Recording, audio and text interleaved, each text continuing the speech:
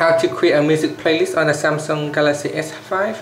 First, press on the home key to go back to the home screen. Then tap on the apps icon and start a music application. Now there are a few different ways that you can do it. Now if you're on this particular music screen here, you can tap on a different tab, as you can see here. Now if we scroll across, you can see there are different tabs as well. You can also tap on the menu key, it shows different things.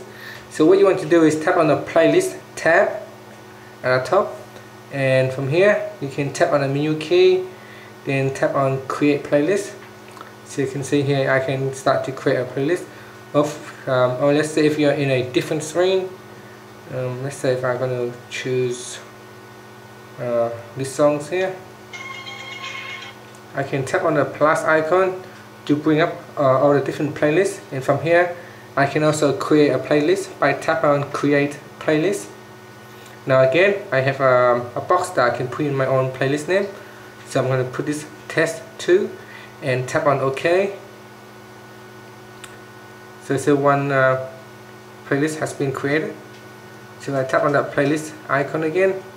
If I go down, I can see that there are different playlists that I have available here. So I go back here, go back again to the playlist, tap on the playlist tab. You can see this shows test and test 2.